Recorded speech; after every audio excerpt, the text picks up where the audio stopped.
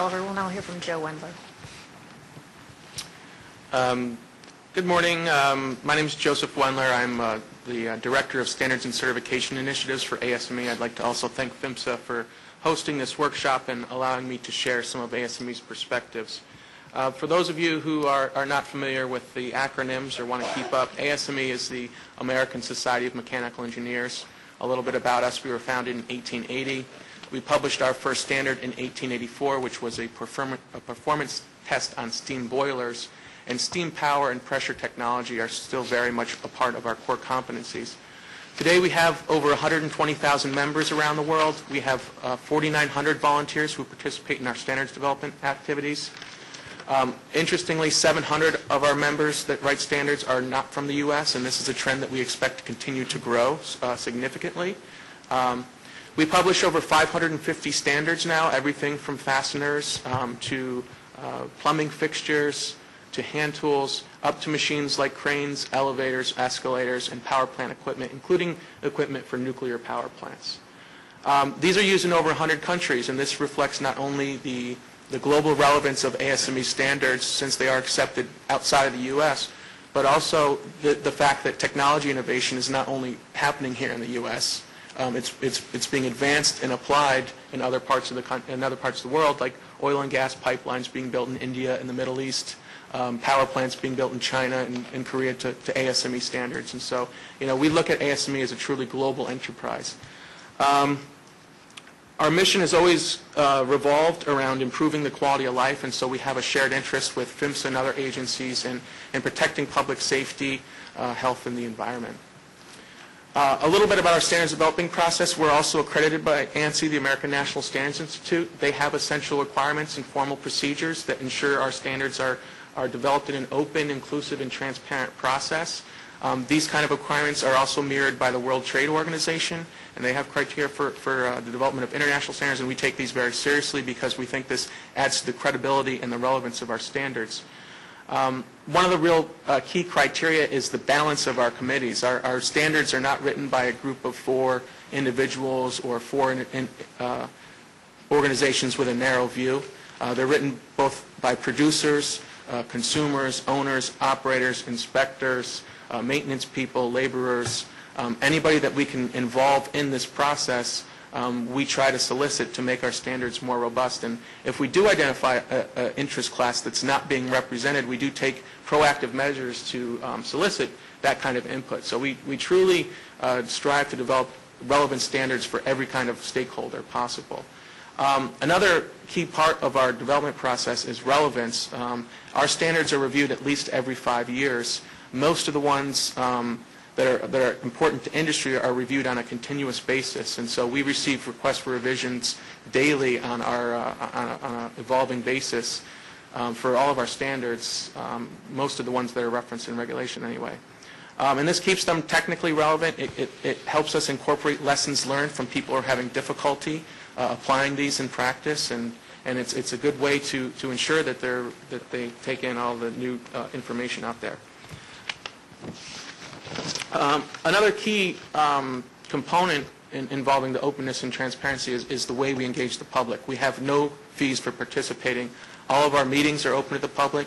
All of our agendas are published, and all of our revisions are published in advance. Prior to issuing any new publication, we have a public review period similar to a federal rulemaking process where those revisions are all published for free, not just to people in the U.S., but all over the world. Anyone can log on and see these revisions, what they are, and before they're actually published. So there is a lot of openness and transparency in our process. The question that we're getting asked a lot right now is why do you charge for your standards? Why do you charge so much for your standards? And simply put, as others have said, creating these standards takes a lot of time, it takes a lot of money, it takes a lot of resources. They don't just drop out of the sky. There's quite a few benefits to selling the standards. Number one, as with the principles of the Technology Transfer Act, it prevents the government and taxpayers from having to bear that cost. Secondly, it prevents it from being overly influenced by a group of stakeholders who perhaps pay to have that standard development, whether that's the private sector or the government. As ASTM noted, having a low or no cost participation model does attract small and medium-sized businesses. We recently conducted a survey that kind of showed us that 50% of our standards committee volunteers work for organizations with less than 500 employees, and 20% work for organizations with less than 10 employees. So we think this is really effective at getting small and medium-sized businesses a seat at the table and having the ability to influence the ultimate rules that affect their business. And lastly, by funding standards development through the sale of standards, it spreads the costs out amongst industries, amongst stakeholders who ultimately benefit from the use of those standards. In terms of how ASME is impacted, we're very much impacted. I think the current Office of Pipeline Safety Regulations reference 60 or so standards. They incorporate 60 or so standards by reference. 11 of those are ASME standards.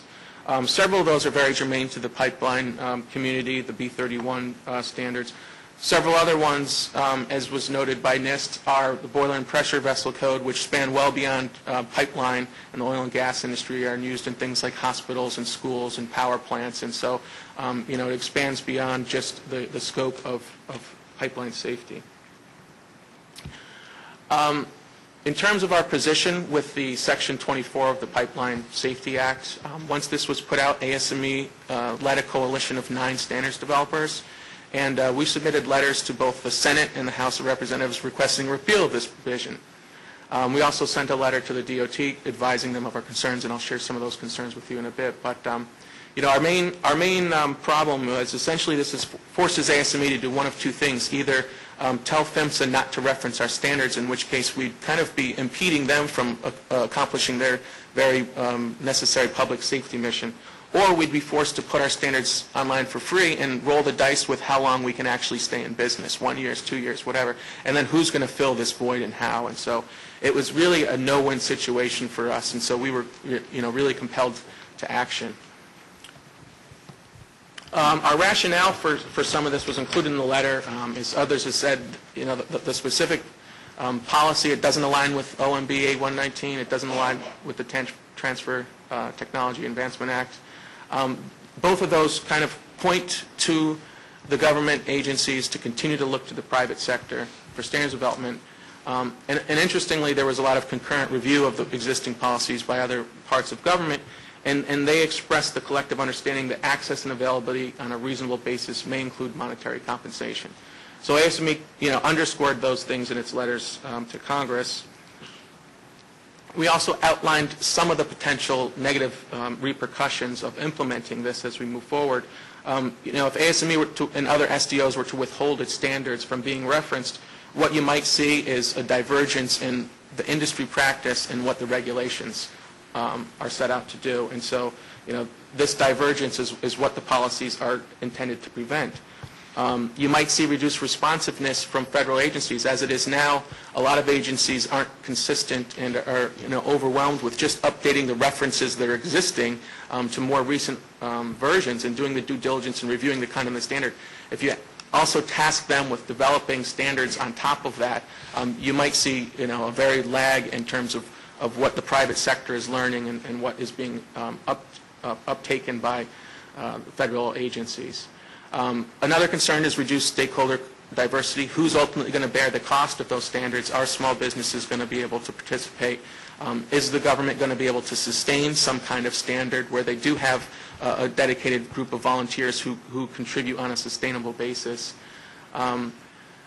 Along with a divergence in industry practice and regulations, you kind of create confusion because businesses don't know, do I comply with the private sector latest standard, or do I comply with the regulation that might be 10 or 20 years old? And so you have this divergence, and that kind of creates confusion. And when you have that confusion, businesses and people are put in a choice where they don't know what to follow, and that creates risk for people, safety, the environment, and it also creates burdens on businesses who are forced to comply with competing frameworks for compliance.